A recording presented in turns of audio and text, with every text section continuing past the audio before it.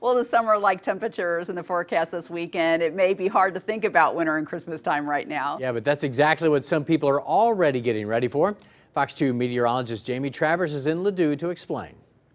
We are here in Tillis Park where preparations are already underway for a favorite St. Louis holiday tradition, the 35th annual Winter Wonderland, where over 1 million lights are going to be set up around the park.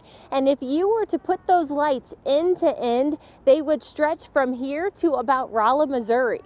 Typically, the lights start going up in Tillis Park the first week of October, but this year a smaller design and setup team of 15 people, down from 25 normally, will work over the next 10 weeks to get these lights up. The reduced crew is so everyone can spread out more and stay safe.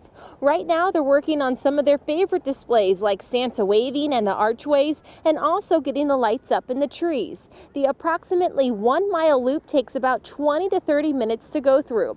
A lot of hard work goes into putting on a spectacular show each year, and being able to continue this tradition in this COVID world brings a sense of normalcy. And this year, keep an eye out for some new displays. Each year we try and switch up things. I started coming here when I was a kid, and so you'll see some of those classics, but we should also have a couple dozen new pieces this year sprinkled throughout the park. So keep an eye out on the mile-long loop, and you'll see some new additions. We're unable to do a lot of our normal holiday events, and we're excited that Winter Wonderland is still able to go on in the global pandemic. So hopefully people can enjoy their holidays still safely and at a distance.